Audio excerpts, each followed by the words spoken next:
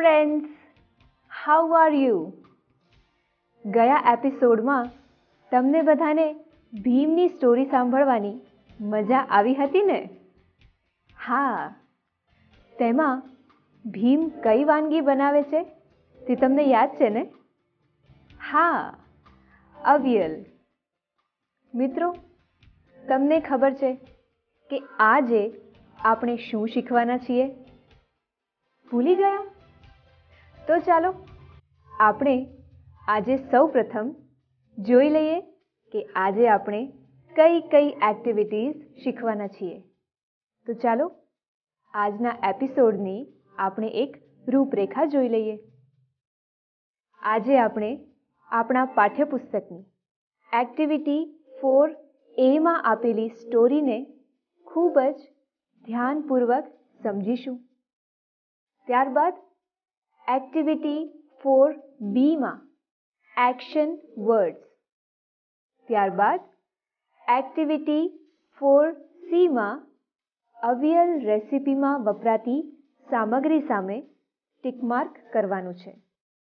ત્યારબાદ activity 4D માં true or false, activity 4E માં આપેલા વાક્યોમાં અવિયલ વાનગી જે રીતે બનાવી શકાય તે મુજબના સ્ટેપ્સને આપણે નંબર આપીશું.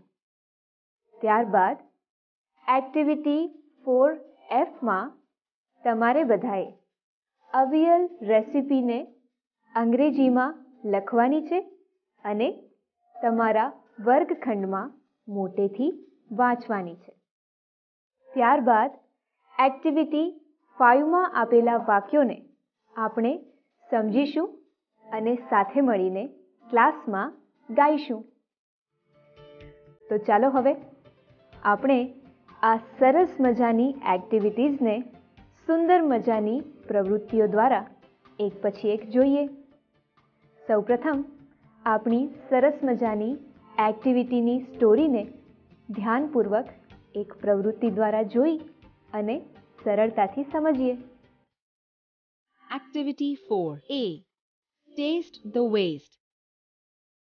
The Maharaja of Travancore ordered a huge dinner. ટ્રેવનકોરના મહારાજાએ એક મોટા રાતના ભોજનની સૂચના આપી. That was for many important guests. તે ઘણા અગત્યના મહેમાનો માટે હતું. So, the Maharaja personally came to the kitchen. તેથી મહારાજા પોતે રસોડામાં આવ્યા. He wanted best dishes for the guests. તેમને મહેમાનો માટે સૌથી શ્રેષ્ઠ વાનગીઓ જોઈતી હતી. The cook was busy with his work when the Maharaja came. જ્યારે મહારાજા આવ્યા ત્યારે રસોઈયો તેના કામમાં વ્યસ્ત હતો. Welcome, my lord. I am happy to see you here. આપનું સ્વાગત છે મહારાજા. આપને અહીં જોઈને હું ખુશ છું. Your dishes smell really good. તમારી વાનગીઓની ખરેખર સરસ સુગંધ આવે છે. Thank you, your majesty.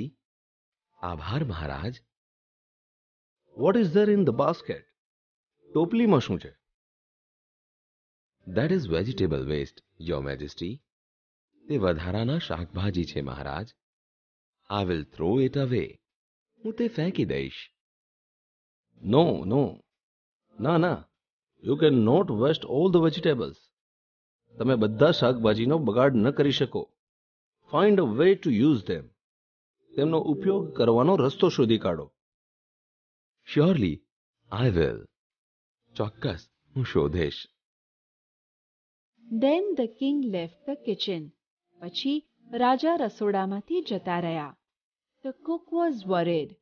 રસોઈયો મૂંઝવણમાં મુકાઈ ગયો. He stared at the scraps and started thinking. તે વધેલા શાકભાજી તરફ એક નજરે જોવા લાગ્યો અને વિચારવા લાગ્યો. He had an idea. તેને એક યુક્તિ સૂઝી. He first washed the vegetables. પહેલા તેણે શાકભાજી ધોયા. Then he cut the vegetables into long strips. પછી તેણે શાકભાજીને લાંબા ટુકડામાં કાપ્યા. He put them in a big pot. તેણે તે એક મોટા વાસણમાં મૂક્યા. He started to cook it. તેને રાંધવા લાગ્યો. He ground some fresh coconut, green chilies and garlic together. તેણે તાજું કોપરું, લીલા મરચાં અને લસણને ભેગું કરીને વાટ્યું. He added this paste into the vegetables. તેણે આ મિશ્રણ શાકભાજીમાં ઉમેર્યું. He then added salt too. પછી તેણે મીઠું પણ ઉમેર્યું. He added some whipped curd to the curry. તેણે વાનગીમાં થોડું ફીણેલું દહીં ઉમેર્યું. He also poured a few spoonfuls of coconut oil. તેણે અમુક ચમચી ભરીને ટોપરાનું તેલ પણ રેડ્યું. He then decorated the dish with curry leaves. પછી તેણે મીઠા લીમડાથી વાનગીને શણગારી. The new dish was ready. નવી વાનગી તૈયાર હતી. He served the dish to the guests. તેણે મહેમાનોને વાનગી પીરસી. Everyone liked it very much. બધાને તે ખૂબ જ ગમી. What is the name of this dish? આ વાનગીનું નામ શું છે? The cook was confused. રસોઈયો મૂંઝાઈ ગયો. The name of this dish is avial. વાનગીનું નામ અવિયલ છે. Avial became famous all over Kerala. Avial આખા કેરળમાં પ્રખ્યાત થયું. And just imagine, it all came from a basket of waste. અને કલ્પના તો કરો કે તે વધેલી વસ્તુઓની ટોપલીમાંથી આવ્યું. Do you know who the cook was? શું તમને ખબર છે તે રસોઈયો કોણ હતો? It was Bhim, one of the Pandavas. તે પાંડવોમાંનો એક ભીમ હતો. And the king was King Virat. અને રાજા વિરાટ રાજા હતા. Pandavas were hiding in his kingdom. પાંડવો તેમના રાજ્યમાં સંતાયા હતા. Avial is also popular in Tamil Nadu. Avial તમિલનાડુમાં પણ લોકપ્રિય છે. મહાભારતમાં અજ્ઞાતવાસ દરમિયાન 5 પાંડવો વિરાટ રાજાને ત્યાં છુપા વેશે રહેતા હતા. આ 5 પાંડવોમાંનો ભીમ આ રાજાને ત્યાં રસોઈયાનું કામ કરતો હતો અને આ વાનગીની શોધ પણ ભીમે ત્યારે જ કરી હોવાનું મનાય છે. ખરું ને? આ વાનગી આજે પણ કેરળ અને તમિલનાડુમાં ખૂબ જ પ્રખ્યાત છે. મિત્રો, આ સ્ટોરીમાં તમે ઘણી બધી ક્રિયાઓ થતી જોઈ હશે, બરાબર ને? વાક્યમાં ક્રિયા દર્શાવતા શબ્દોને એક્શન વર્ડ્સ કહેવાય છે. શું કહેવાય છે? Action words. આપણે એક્ટિવિટી 4B આપેલા વાક્યોમાંથી આવા જ એક્શન વર્ડ્સ શોધીને લખવાના છે. તમારે આ એક્ટિવિટીની નોંધ તમારા પાઠ્યપુસ્તકમાં જ કરવાની છે. તો ચાલો થઈ જાવ તૈયાર. આપણે એક્ટિવિટી 4Bની વિગતોને ધ્યાનપૂર્વક જોઈએ. Activity 4. Write the action word in the bracket. Example: The king left the kitchen. રાજા રસોડું છોડીને જતા રહ્યા. અહીં જતા રહ્યા તે શબ્દ ક્રિયા દર્શાવે છે. તો અહીં બ્રેકેટમાં એક્શન વર્ડ આવશે left. 1. Maharaja ordered a huge dinner. રાજાએ મોટી મિજબાનીનો આદેશ આપ્યો. હવે કહો તો આ વાક્યમાં એક્શન વર્ડ કયો છે? હા, ordered. 2. The cook washed the vegetables. રસોઈયાએ શાકભાજીને ધોયા. આ વાક્યમાં કયો શબ્દ ક્રિયા દર્શાવે છે? Yes. Washed. 3. The cook poured a few spoonfuls of coconut oil. રસોઈયાએ કોપરેલ એટલે કે નાળિયેરના તેલની થોડી ચમચીઓ રેડી. આ વાક્યમાં એક્શન વર્ડ કયો છે? Very good. તો બ્રેકેટમાં લખો poured. 4. The cook ground some fresh coconut, green chilies and garlic together. રસોઈયાએ થોડા તાજા નાળિયેર, લીલા મરચાં અને લસણને એક સાથે વાટ્યા. આ તો ખૂબ જ સરળ વાક્ય છે.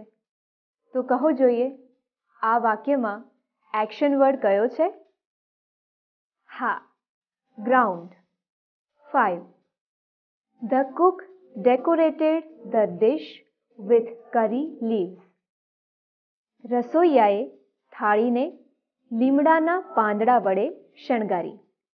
તો હવે કહો જોઈએ, આ વાક્યમાં એક્શન વર્ડ કયો છે? Yes, decorated. અરે વાહ, તમે તો ખૂબ જ જલ્દીથી એક્શન વર્ડ્સ શોધતા શીખી ગયા. તો હવે ચાલો આપણે આગળના વાક્યોમાંથી પણ એક્શન વર્ડ્સ શોધીએ અને લખીએ. 6. Maharaja wanted some fresh dishes for guests. રાજાને મહેમાનો માટે થોડી તાજી વાનગીઓ જોઈતી હતી. તો આ વાક્યમાં એક્શન વર્ડ કયો આવશે? Yes, wanted. 7. The cook added some whipped curd to the curry. રસોઈયાએ કઢીમાં થોડું ફીણેલું દહીં ઉમેર્યું. તો ચાલો કહો, આ વાક્યમાં એક્શન વર્ડ કયો છે? Yes, added.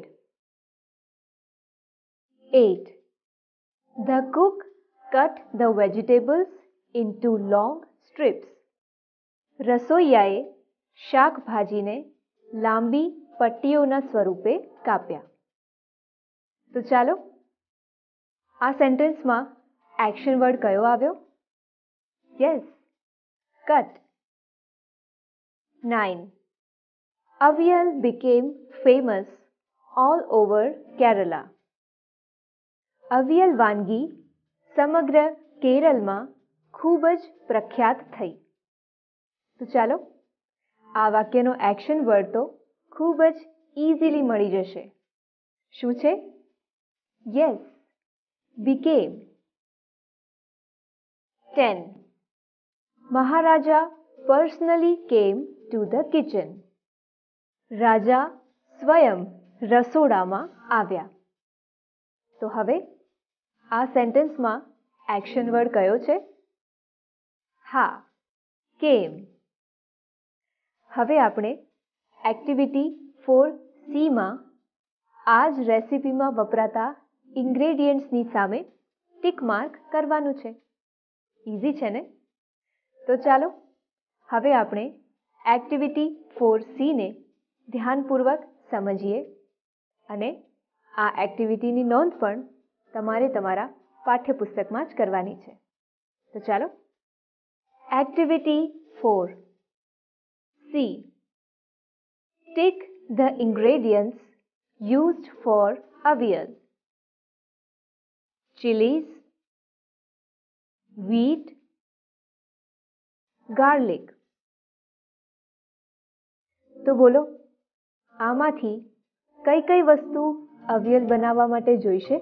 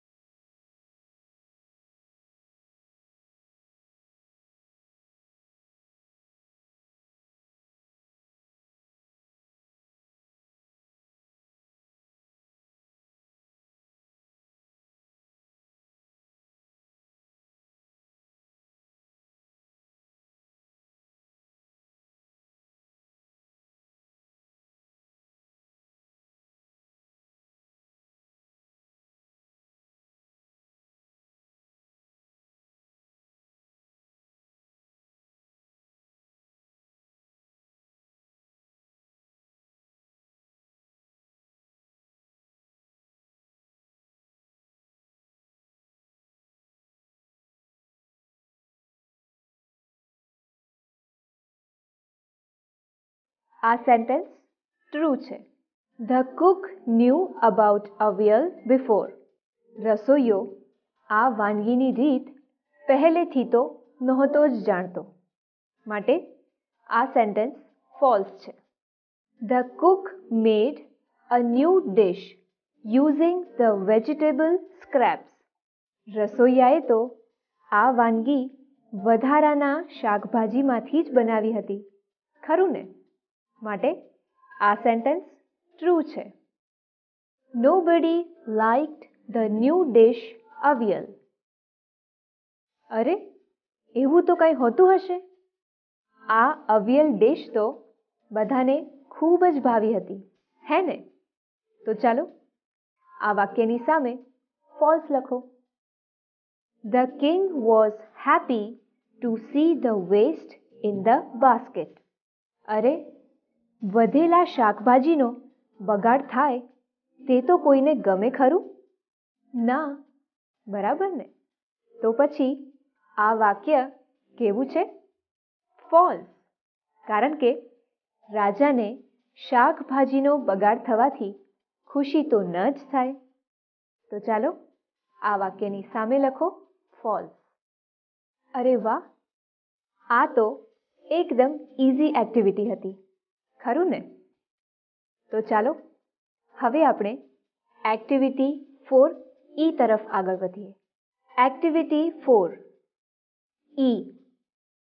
You want to prepare avial. Give numbers to these steps. Avial recipe બનાવવા માટે આપણે સૌપ્રથમ વધેલા શાકભાજીઓને ધોઈને ચોખ્ખા કરવા પડે, ખરું ને? તો ચાલો પહેલું સેન્ટેન્સ કયું આવશે? Wash and clean the mixture of vegetable bits. તો આ વાક્યની આગળ 1 લખો. ત્યારબાદ આ વેજીટેબલ્સને લાંબા કાપવા જોઈએ, ખરું ને? તો ચાલો આપણે cut the vegetable scrap into long strips. આ સેન્ટેન્સની આગળ 2 લખીશું. શાકભાજી તો કપાઈ ગયા. તો હવે બોલો જોઈએ, હવે આપણે શેની તૈયારી કરીશું? યસ, ચટણી બનાવવાની, ખરું ને? તો હવે આપણે grind some coconut, green chillies and garlic. આ વાક્યની આગળ 3 લખીશું. ચટણી પણ બની ગઈ. તો હવે દહીંને બરાબર ફેંટીને મિક્સ કરીશું. તો હવે આપણે whip some curd and mix in it. આ વાક્યની આગળ 4 લખીશું. તમને યાદ છે ને કે ભીમે દહીં મિક્સ કર્યા પછી અવિયલમાં શું રેડ્યું હતું? હા, કોકોનટ ઓઇલ. તો હવે આપણે pour some coconut oil on top. આ વાક્યની આગળ 5 લખીશું. આ અવિયલ વાનગી તૈયાર થઈ જાય પછી તેને શેનાથી ડેકોરેટ કરવામાં આવે છે? યસ, કરી લીવ્સ. તો ચાલો હવે ડેકોરેટ ઇટ વિથ કરી લીવ્સ. આ વાક્યની આગળ 6 લખો. વાહ, હવે તો અવિયલ વાનગી તૈયાર થઈ જ ગઈ, હે ને? તો હવે તમે અવિયલ ઇઝ રેડી. આ વાક્યની આગળ 7 લખો. તમે આ બધા જ વાક્યોને યોગ્ય નંબર આપ્યા ને? Very good. તો હવે એક્ટિવિટી 4F જુઓ. અહીં આપણે આ અવિયલ રેસીપીને સરળ રીતે તમારા પાઠ્યપુસ્તકમાં અંગ્રેજીમાં જ લખવાની છે. તો ચાલો, are you ready for that? Let's see. Activity 4F. Now narrate the recipe to the class. First of all, cut the vegetable scraps into long strips Put them in a big pot and start to cook it. Grind some coconut, green chilies and garlic and add the paste to the vegetables. Stir some whipped curd and mix it in the vegetables. Instill some coconut oil on top. Then decorate it with curry leaves. The avial is ready. તમે બધાએ અવિયલ રેસીપીની સરળ રીતને તમારા પાઠ્યપુસ્તકમાં લખી લીધી છે ને? ખૂબ સરસ. વિદ્યાર્થી મિત્રો, તમારે એવી કવિતા શીખવી છે કે જેમાં ડિફરન્ટ રેસિપીસના નામ આવતા હોય? શીખવી છે ને? તો ચાલો આપણે આગળની એક્ટિવિટી 5માં આપેલા કાવ્યને સરળતાથી સમજીએ. ચાલો વિદ્યાર્થી મિત્રો, હવે આપણે આ કાવ્યનું શ્રવણ કરીશું. Activity 5. Food is nice. On the rice. Add some curry. Don't eat in a hurry. Vegetables are nice. Vegetables are yummy. I like vegetables in my tummy. આ નાનકડી કવિતા તમને આવડી ગઈ ને? ગુડ. હવે આપણે આ કવિતામાં જ્યાં જ્યાં પણ વેજીટેબલ્સ શબ્દ છે તેની જગ્યાએ ફ્રૂટ્સ, આઈસ્ક્રીમ્સ અને ચોકલેટ્સ જેવા મજેદાર શબ્દો મૂકીને નવી કાવ્ય પંક્તિઓને બનાવતા શીખીએ. તમારે આ કાવ્ય પંક્તિઓને તમારી અંગ્રેજીની નોટબુકમાં લખવાની છે. સમજી ગયા ને? તો are you ready? Activity 5. Replace vegetables with fruits, ice creams, chocolates and so on.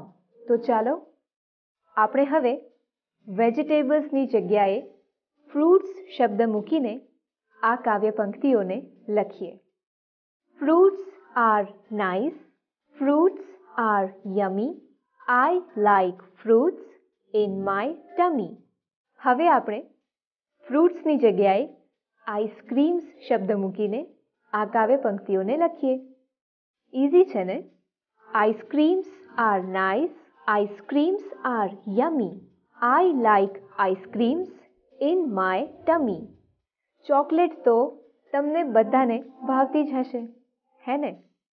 તો ચાલો હવે આપણે આઈસ્ક્રીમ્સની જગ્યાએ ચોકલેટ્સ શબ્દ મૂકીને આ કાવ્ય પંક્તિઓને લખીએ.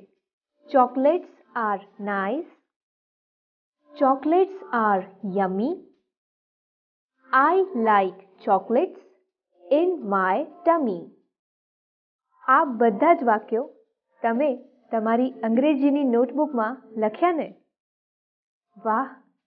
તમે તો હવે તમને ખૂબ જ ભાવતી વાનગીઓ વિશે આ રીતે ઇંગ્લિશમાં સેન્ટેન્સીસ બનાવી શકશો, ખરું ને? That's very good. તો હવે કહો જોઈએ, આજે આપણે કઈ કઈ એક્ટિવિટીઝ શીખ્યા?